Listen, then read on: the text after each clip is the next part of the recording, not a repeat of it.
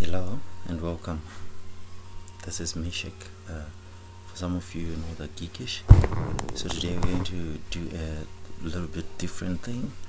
The last tutorials we focused on CorelDRAW, but today we're going to focus on Django, which is a Python environment for creating web applications.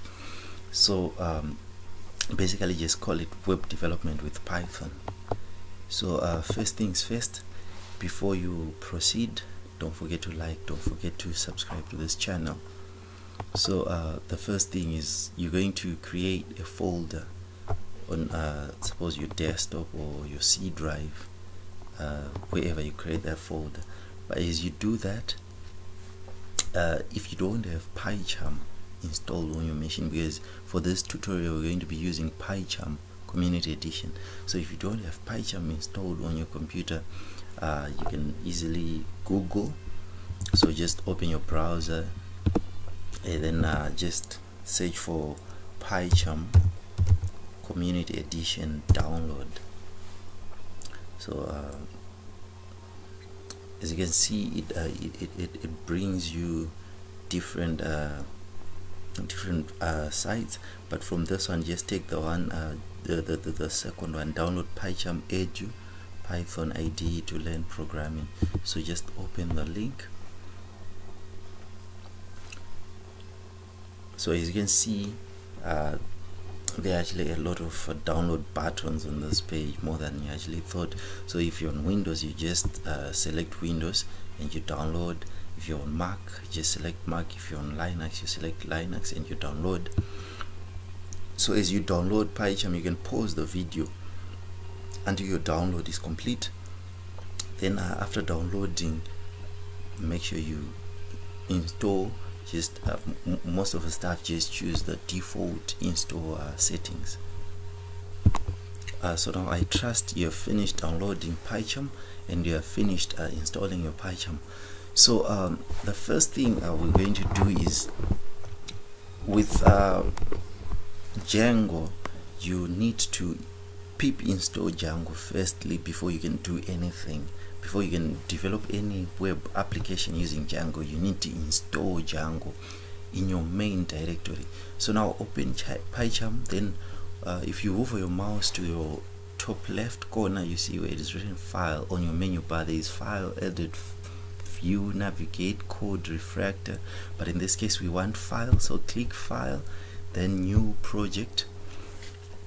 So before you rush, this is where you need to take your time. So you see there is a location on the create project panel. There is location. You need to choose the location where you're going to place your application. So in this case, I'm going to place mine in on the desktop. Then in the folder, I created my folder as Prezi. So I pick Prezi. Then that's okay. Then before you proceed, click on the drop down where it is written project interpreter, new virtual env environment. So make sure there is virtual env installed. Then from there you can see there is our location, which is the folder that you just chose. Then on the base interpreter, you have to make sure that the Python version is specified on your base interpreter. And once you're done with that, hit click create. Then this one is asking me the directory is not empty, would you like to create the project from existing sources instead? So I'll just hit yes.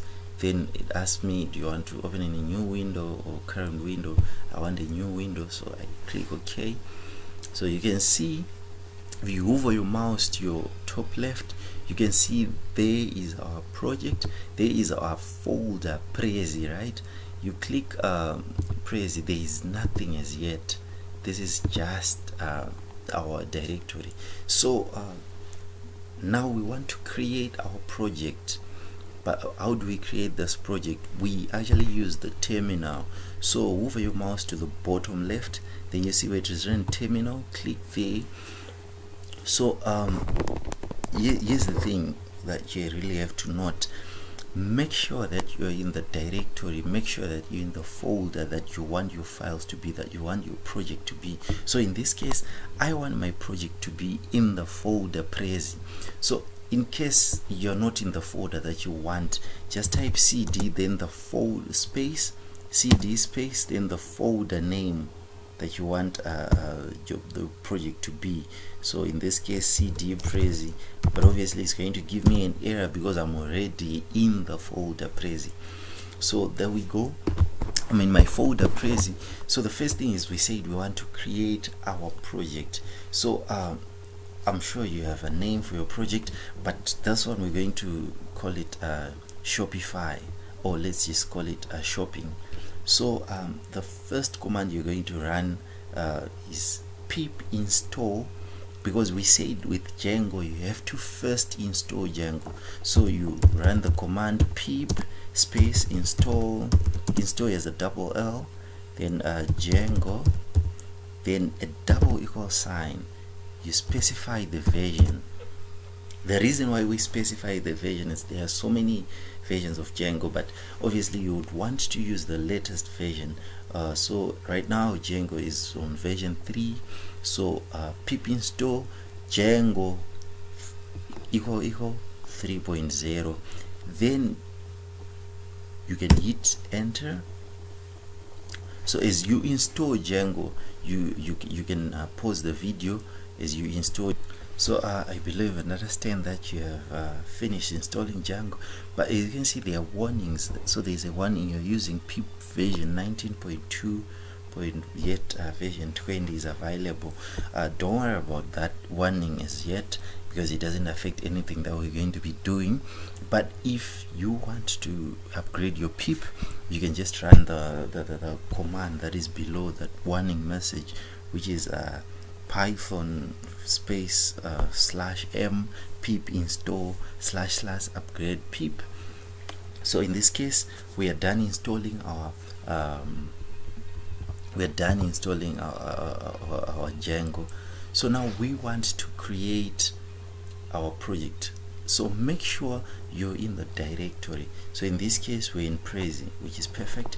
So the first command you're going to run to in order to create your first project or your first web application in Django is Django admin.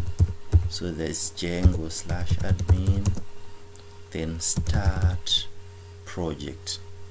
So note this one thing, start project is one word. So it's Django admin start project, then you have to give your project the name. So in this case we said our project is shopping. So make sure you do exactly as I do. Django /admin space start project is one word, then shopping starting with a small s, then you space, then period. So basically I'll explain this period.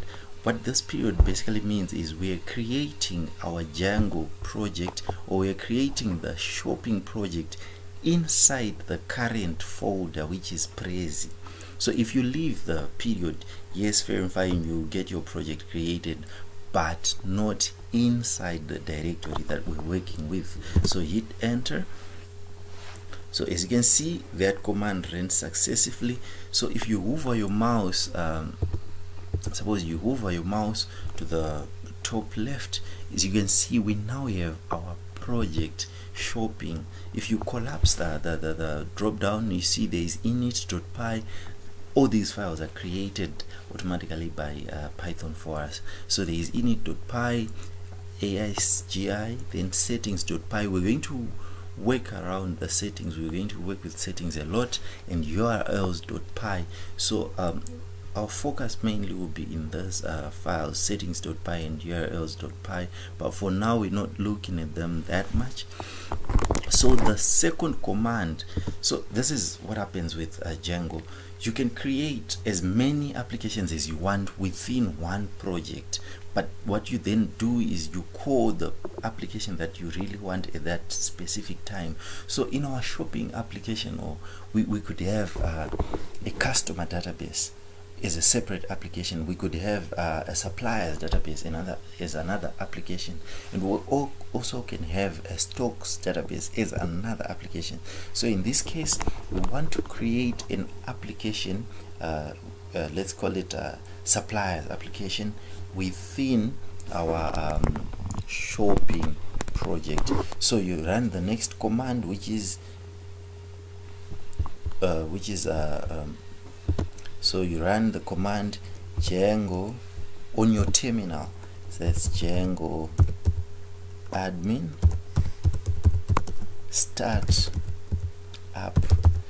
So an app is a double P. So you can see on top we started project. Now we're starting app. So it's Django admin start app. We said we want to create the application customers. So Django admin start app customers. Then in this case there is no need to place a period, or because we're already in the directory that we're working with. So there's Django admin start app customers. Then you hit enter. As you can see, apparently I have an error. You can see my error is because I spelled Django wrongly. So it's Django /admin. So it's Django admin start app customers. So Django admin start app customers. Then you hit enter. So as you can see, I've successfully created my app customers, which is inside shopping. So you hover your mouse to the top left, you can see I now have my directory, or I now have my application customers. So if you collapse customers, you can see there is migrations, there is init.py, also there is admin.py. We're going to work with this a lot. Apps.py, we're also going to modify it. Then models, I'm sure if you're not new to developing web applications, we actually use what we call MVC in most of the platforms, which is models, views, and controllers. So in Python, in Django, a model is a database. That is where your data resides. Then your views are what actually the customer sees, or what the end user sees. Then your admin or your settings.py is where you actually place which URL needs to go where. So with that, we can say we have successfully created our first Django application. But then how do we see this application? How do we view it? You go back to your terminal, then you run the following command, which is your command is Python. So if you're on Windows, it's Python. If you're on Mac, you then specify Python 3. So I'm on Windows, so it's Python manage.py. Then I need to run server. Then you hit enter. So wait for it to process. So as you can see, it has run all those commands for me. So now to view our project, you come to this link right here, which is start development http:/127. Just click that. Then as you can see, automatically it brings you your browser. But now look, I have an error, not found.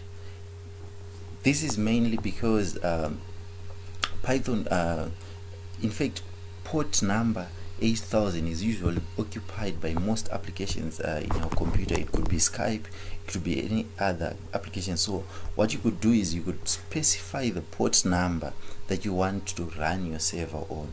So I run server, then I specify port number, let's say to 9897. Then I hit enter. So wait for it to process. So as you can see, it has changed my HTTP to 127.0.0.1.98, which is the one that I specified. So if you click on that link, you can see we have this new beautiful page, which is our first web application using Django. So this text, trust me, it's just there as a placeholder text, but you have just successfully created your first Python web application. But before I go, don't forget to like, don't forget to subscribe. Otherwise, thank you for listening.